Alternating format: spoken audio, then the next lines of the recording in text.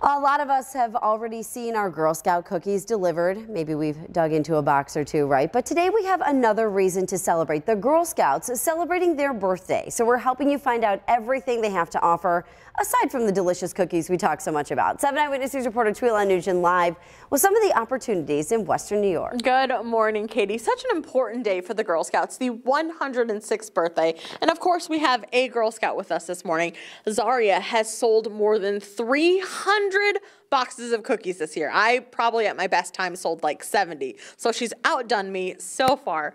Tell me a little bit about why you are involved in this program. Well, I've always wanted to do it since I was younger, but I was so busy with other stuff that I kind of put it away until last year, and then a lot has changed since then. And you have gotten to do so much. Talk about being on the advisory council. Yes, I'm on the advisory board for Girl Scouts of Western New York. I kind of make decisions and help out other girls and Girl Scout leaders to basically show everyone that we can do fun stuff with like promoting and all that other stuff. What have you been able to learn throughout your time in Girl Scouts? That I can be a leader and I get to be myself no matter what environment I'm in. What is one of your favorite parts about being a Girl Scout? I like selling cookies a lot because of the adrenaline, and then a lot of people are excited about them every year.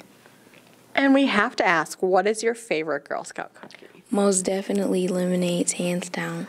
And from all the people that you've sold to, because you've sold more than 300 boxes, what are they saying their favorites are? Well, my little brother, he most likes the s'mores, and then my mom likes s'mores. Like, a lot of people like s'mores. Yeah, it's a good cookie. Mm-hmm. Tell me really quick, if we've got Girl Scouts or girls at home maybe thinking about joining, what would be your piece of advice if they're just thinking about it? Most definitely join, because it's fun. We go camping, we do all this other stuff, and then we learn tasks and skills that we can use when we're older. Perfect. And so many opportunities, because we've seen how much technology has changed for these Girl Scouts, because we've got their original scrapbook on the table down here from 1967, and now Girl Scouts are using iPads to sell their cookies. Such great opportunities. We're live here at the Girl Scout headquarters in Depew. I'm Tweela Nugent, 7 Eyewitness. Yeah, and so many Girl Scouts all across Western New York. Tweela, thanks. And those Girl